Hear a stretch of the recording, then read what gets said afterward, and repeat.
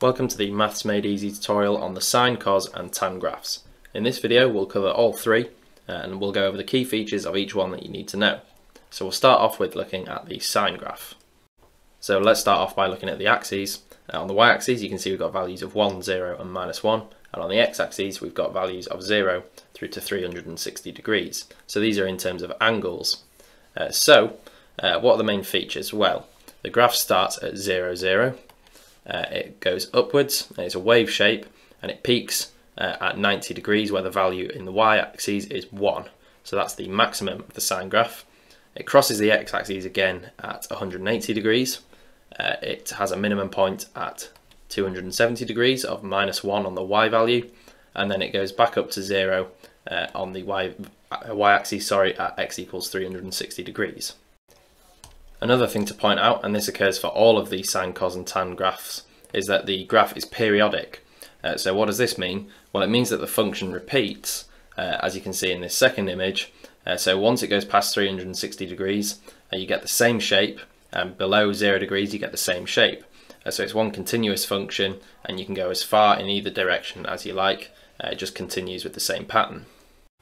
So moving on, let's look at the cosine graph. Now, as you can see, this is the exact same as the sine graph. It's just been shifted along. So rather than starting at 0, we start at 1 now, on the y value that is. So we have the peak at 0 this time, so that's this value here. Then as we go through to 90 degrees, the graph crosses the x-axis. It has a minimum point at 180, so that's a value of -1. Crosses the x-axis again at 270 and peaks again at 360 degrees. So again, you could continue this graph and it would look like this, as we have in this image below. So once again, the function is periodic. So another thing which is worth knowing for cosine and sine graphs is that even if you can only remember the shape of them and you can't remember where the values occur, you can work them out if you have a calculator.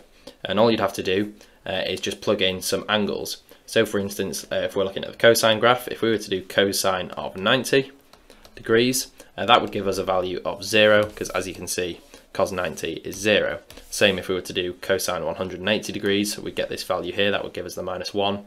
You could do the same for any value, and that would allow you to plot the correct shape of the graph. So finally, let's look at tangent graphs then, and you'll notice that these are significantly different from cosine and sine graphs. Now, what are the key features? Well, first of all, you can see that it goes from -90 to 90 degrees in this one period. So we can say that the period is 180 degrees, whereas in the sine and the cos graphs it was 360 degrees. So this means that the graph repeats itself every 180 degrees. So the key features to point out with the tangent graph are that it crosses the origin, and that also it has these asymptotes. So these are lines which the graph gets ever closer to, but it doesn't actually touch. So these occur at -90 and 90, so they occur on the other side as well, and then they occur again at 270. So you can see that these asymptotes repeat every 180 degrees, giving rise to the graph that looks like the one we have here. So this is many repeat periods of the tangent function.